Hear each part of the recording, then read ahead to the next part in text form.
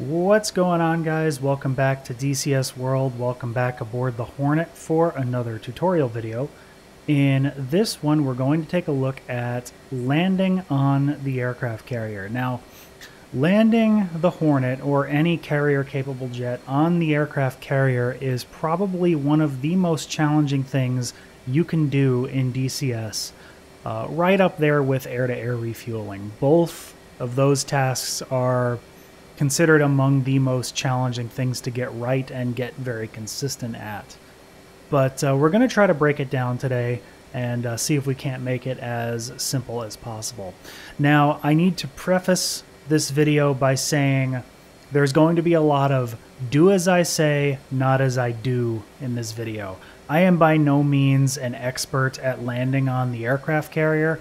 My Case 1 patterns are rarely as clean as they should be, but we'll see what we can do. I'm going to try to describe the right way to do just about everything, but I may not demonstrate it as accurately as some folks may. So just take some of my actual flying here with a grain of salt and just, like I said, do as I say, not as I do.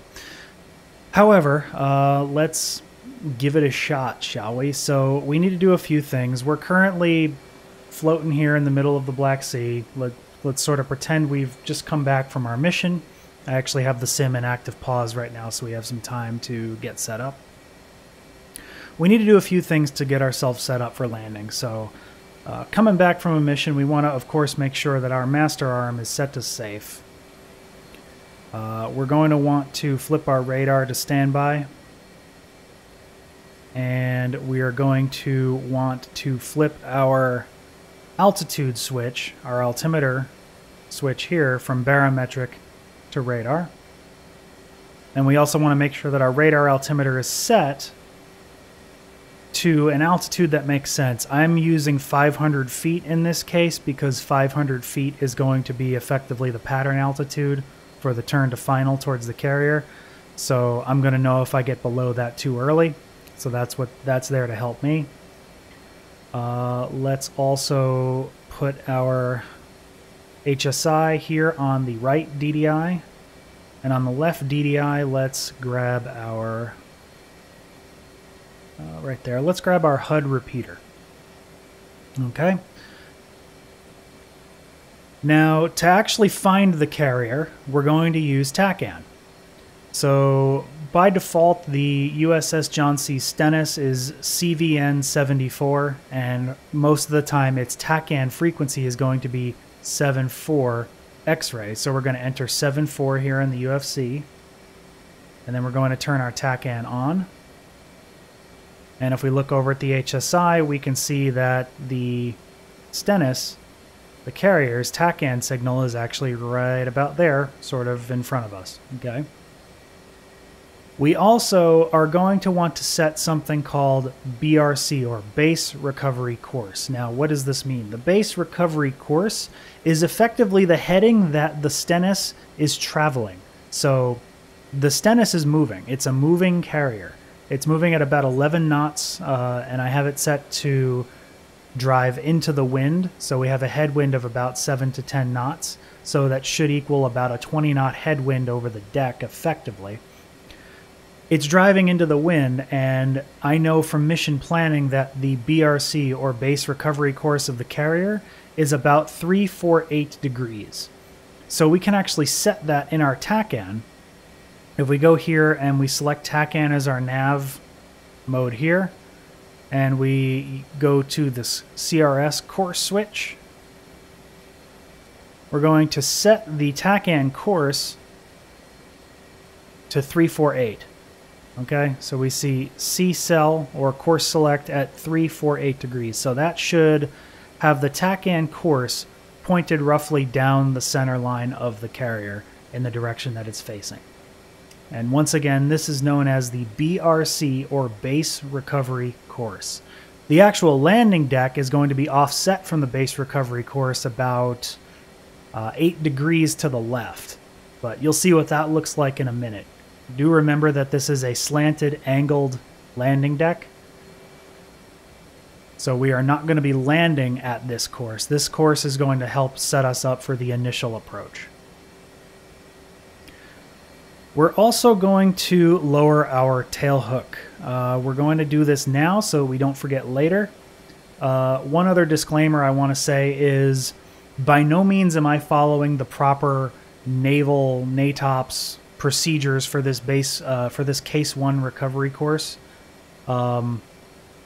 I am by no means a naval aviator, and I don't expect anyone actually flying in DCS to follow all of the proper NATOPS procedures down to the letter. What I'm demonstrating here is going to give you the basics of what you need to fly the Case 1 recovery course and hopefully land on the carrier without exploding. That's my goal for today. And just to go back, what do I mean when I say Case 1 recovery? Case 1 just means a good weather, daylight, VFR, visual flight rules landing on the carrier. This is to be in contrast with Case 2 and Case 3, which Case 2 is sort of marginal weather and Case 3 is either nighttime or bad weather. We'll demonstrate a Case 3 in a later video. But for now, let's continue on with this Case 1. So I'm going to unpause the sim and we're actually going to fly towards the carrier. So come out of active pause. We're at 16,000 feet. The carrier is about 30 miles, 35 miles ahead of us here. So I'm actually going to start descending down. We want to approach the carrier group, which is to say the carrier group is a group of ships, including the aircraft carrier, roughly at its center. We're going to want to approach the carrier group around 2,000 feet or so.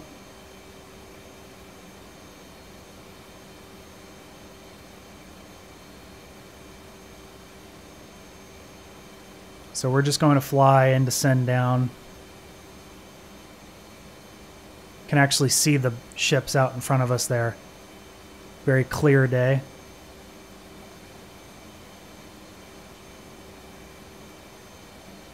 And because we're a few minutes away still, I might skip time until we're actually above the carrier group. Alright, so we're flying just in front of the carrier now. You can see the aircraft carrier down there is moving forward. What we are going to do is we're going to fly opposite the direction of the carrier to put ourselves about 5 to 10 miles behind it. You can also notice there's another ship out here that's trailing the carrier. We can actually use that ship as a bit of a landmark to sort of get ourselves lined up with the ship as we fly back in. But we want to get a distance of about 5 or more miles. That'll allow us to set up well. And we also want to descend down to an altitude of about 1,000 feet above the water. So stand by while I do that, and we'll get ourselves turned around, flying back towards the boat. And we'll probably take a quick pause and just talk about some things. Alright, so quick pause here while we're about 2.5 miles behind the boat and we're just over the trailing ship. Couple of things we need to do. The pattern to landing is going to happen very, very quickly. So I'm going to try my best to explain things as they happen and maybe do a couple of quick pauses during which, and hopefully I don't screw it up, but it may happen. So you'll notice we're actually lined up on our TACAN course and we're basically pointed right at the carrier, so that's good. We are on the BRC now, the Basic Recovery Course. We're going to want to make our speed about 350 knots. Somewhere between 325 and 350 is best. We're going to pass over the carrier and then brake across the front of it. This is known as the carrier overhead brake, or in some cases it's called the carrier fan brake if you're in formation. We are going to brake to the left.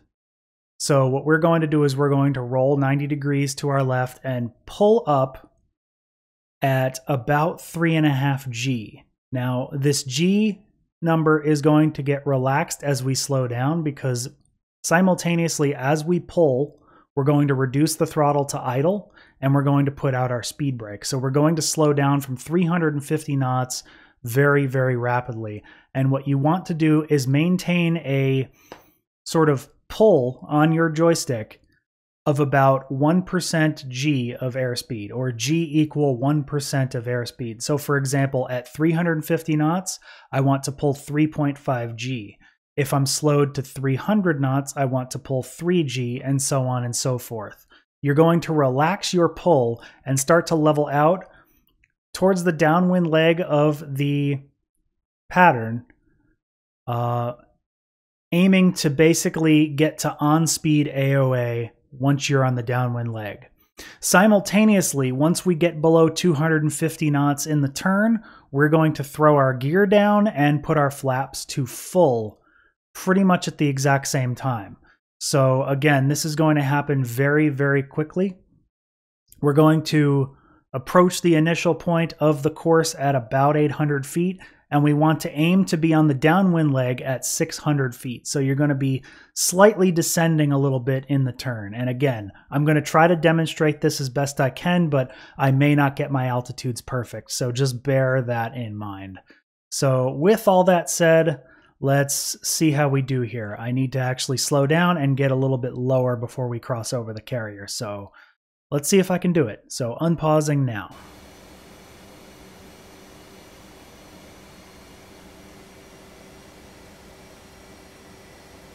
So going to try to maintain 350 knots or thereabout.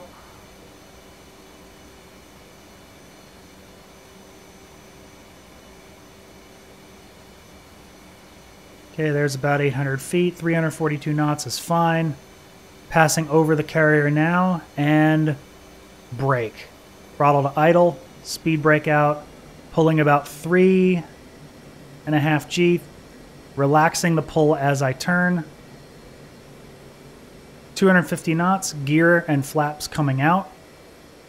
Keeping the speed brake out. And trying to maintain 600 feet now as we get to on-speed AOA.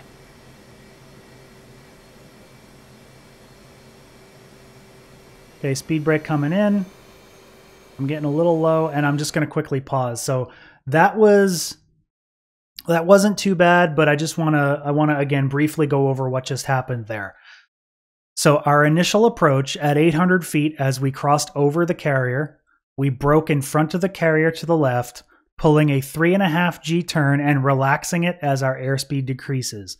The G of our turn wanted to be about 1% of airspeed, so I did the best I could to relax the turn as we slowed down to maintain 1% of airspeed. Below 250 knots, drop the gear, drop the flaps. And on the downwind leg here is when we want to establish ourselves in an on-speed AOA configuration. If you remember from my shore landing video, how we get to on-speed AOA using the AOA indexer as well as the E-bracket on the HUD. I'm not going to go over that too in depth, but being on-speed AOA is going to be very, very important for final approach. So here we are downwind. We're about to beam the end of the carrier here. We're going to fly forward a little bit, about maybe another 1/4 of a mile, and then we're going to start our turn to final. So what's going to happen then is we're at about 540 feet now, and our turn to final, we're going to descend very, very slightly, probably to about 400 feet once we're behind the carrier. And then we're going to pause there and just talk about what the actual final approach is going to look like. So we're going to unpause here, and hopefully, once again, I don't screw it up. So I'm just keeping my speed, trying to trim for on-speed AOA. There it is. Okay, we're going to turn towards the carrier now. Try not to let my altitude fall. I wanted to stay above 500 there, actually. So the turn is going to be relatively gentle from downwind to final, because we're not coming in at 350 knots. We're actually down at about 140 something. All right. Gear flaps down. We're going to get behind the boat here. Start to level out behind the boat.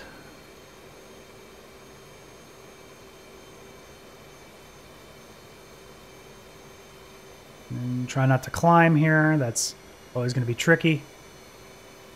And we're on final.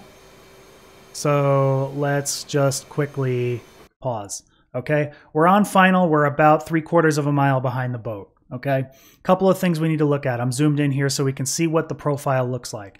We're aimed down the landing deck. Couple of things I want to point out. In fact, I'm going to halt my camera right there. So we're roughly on speed AOA. This is what we want to maintain all the way down to touchdown. On the landing deck itself are 4 arrestor wires. They are numbered 1, 2, 3, and 4 from back to front. And what we want to do is we want to aim for the 3rd wire. The 3rd wire is ideal because it's essentially putting us down in the middle of the deck, and it is it's just considered the best wire to grab because it is basically right smack in the center. Any wire is good for most cases, but again, you're going to want to aim for the 3rd wire. It's called a 3-wire landing, and it's what you want to get. Now, on the side of the carrier itself, notice this little guy here. A little hard to see, but we've got 2 green lines and then an orange circle in the middle, an orange dot. This thing is called the Improved Fresnel Lens Optical Landing System, or IFLOLS, also known as the meatball or simply the ball. You can think of this as a really, really precise version of the PAPI, Precision Approach Path Indicators, for the shore. So you notice the 4 lights that sometimes appear next to a runway on a field airport, on land, that sort of help us maintain a proper glide slope. This helps us maintain a proper glide slope, but to a much more precise degree. So what you'll actually see is this orange ball, the orange part itself is called the meatball, will dip below the green lights, also known as the datum line, or it might go above the green lights. If it's above the green lights, it means we are above glide slope. If it's below the green lights, it means we are below glide slope. If the ball turns red, it means we are dangerously below glide slope and should probably go full power and wave off. If it is red above the glide slope, we should probably wave off again. But we're going to do our best here to not wave off. You're going to want to try to fly to place your path vector roughly kind of right where my mouse is on the boat here. It's somewhat of a case of put the thing on the thing, put the path indicator on the boat here itself, but you also have to maintain your AOA and you also have to maintain your glide slope. So it's a lot to balance and a lot to juggle when you're actually trying to put this down. So we're going to see how we do here. I'm going to unpause and try to put it down. Actually, before I do that, one last thing I want to talk about. If we do commit to a landing and we're going to put our wheels down on the boat, as soon as we touch down, and it's going to be a very violent touchdown, we don't flare this landing whatsoever. As soon as we touch down, we're going to immediately firewall the throttles. Why do we do that? Well, there are cases where your tail hook could miss one of the wires and you won't actually trap the landing and stay on the boat. And if you're not at full power, you're going in the water. So you need to be at full power as soon as you touch down, just in case your hook misses the wires, so that you can safely take off again and go around to try again. This is known as a bolter. So if you hear me say bolter, bolter, bolter, that means I missed the wire and need to go around again. All right, that's a lot of talking. Let's try and do it. All right. I don't know how well this is going to go. Let me unpause my camera here, get stabilized, and unpause. So here we go.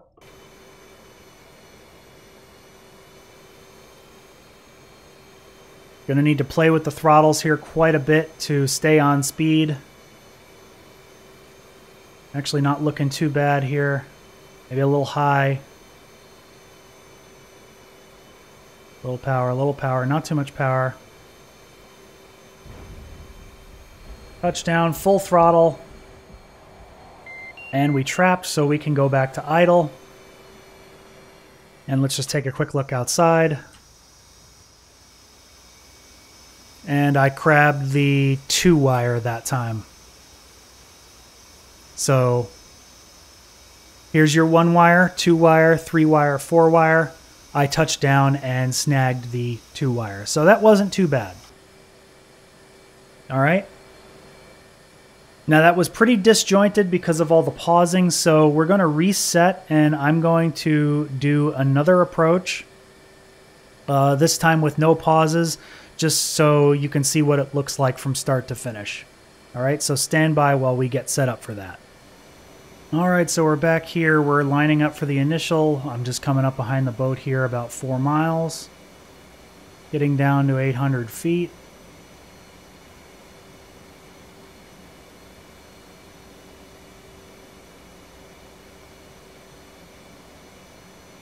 And getting ourselves lined up with the BRC.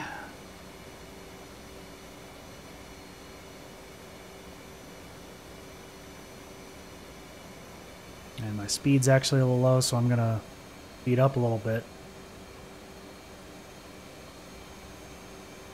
Right about there is good enough.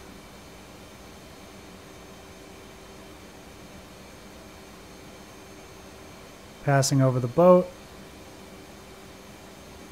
Got a little fast. And we're going to brake. Pull a little hard. It's okay though. As long as we relax the pull. 250 knots, gear and flaps coming out. Holding that speed brake out. I got a little bit low there, so it's alright.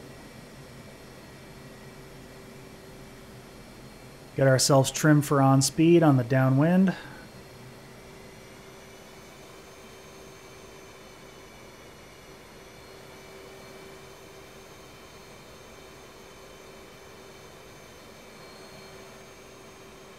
And start our turn to final.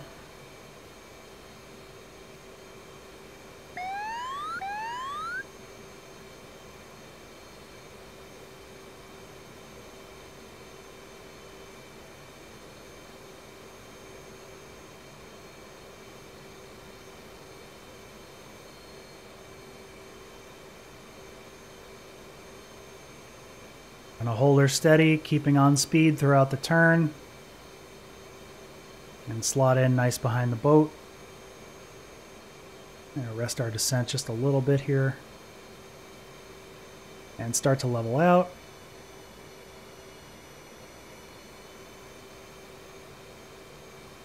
Alright, we're set up behind the boat. Keep that on speed. Looking for the meatball. A little low. Alright. We've called the ball. Fly it right down, put the thing on the thing, a little power. Power back. Keeping it on there, a little power. Keeping it all the way down. And that's a trap. Full power, back to idle. Let's see what we got.